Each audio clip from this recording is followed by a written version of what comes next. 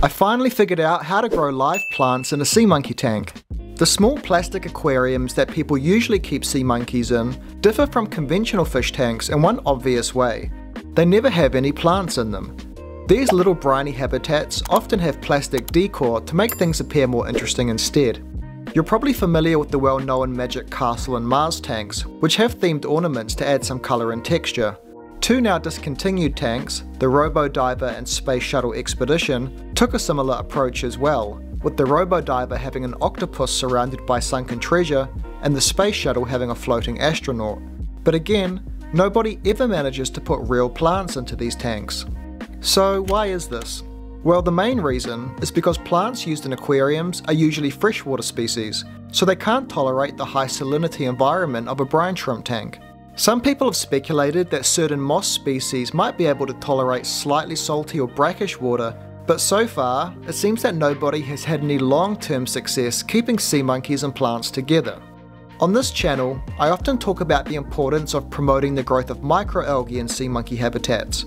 These are microscopic single-celled organisms that function in a similar way to plants, converting waste and carbon dioxide into life-sustaining oxygen. And while this green microalgae is a great source of food for your sea monkeys, it's still not a plant. I've always thought the best approach to this problem would be to try growing macroalgae in a sea monkey tank. You probably know this by its more common name, seaweed. Now, seaweed also technically isn't a plant, but it does have that green foliage look we're going for. And if anything was going to work, it would be this.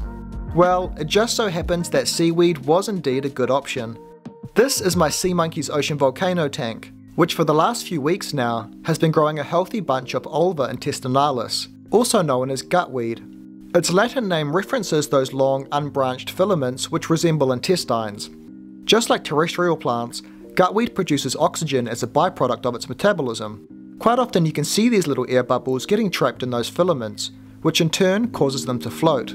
Those long strands grow surprisingly quickly too, over an inch every day. I wish I could do that. I actually have to trim them with scissors a few times a week, just so this thing doesn't completely take over the tank. It's a bit of work snipping the ends and slowly removing each strand from the tank, but it's actually quite cathartic. I kinda think of it as being like my little aquatic bonsai.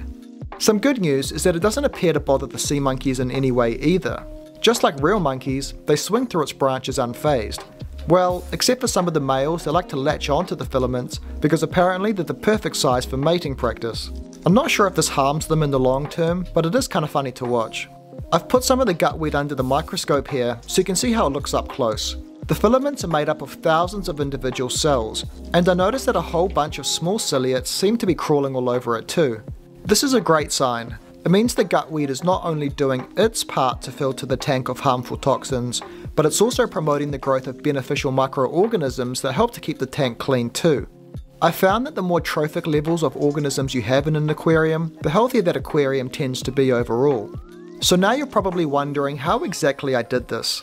Well, the truth is, I'm not 100% sure, but I do have a few clues to go off. Firstly, I haven't actually put this stuff into the tank intentionally. It seeded itself in here through natural means. Gutweed is highly abundant around coastal areas and rock pools worldwide, and I live quite close to the beach, so this seaweed has probably blown into the tank, being carried through an open window by wind and air currents.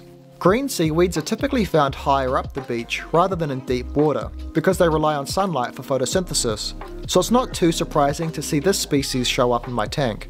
Other than ample sunlight, this macroalgae also needs nutrients to survive. In fact, it's very similar to microalgae in that respect.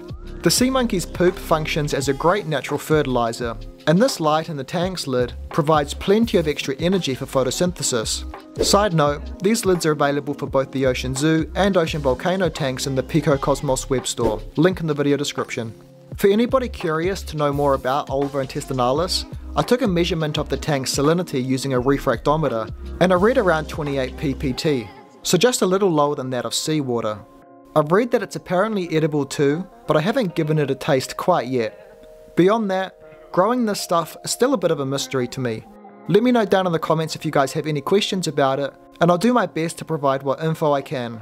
I'll keep experimenting as well to see what else I can learn. Alright, that's all for today.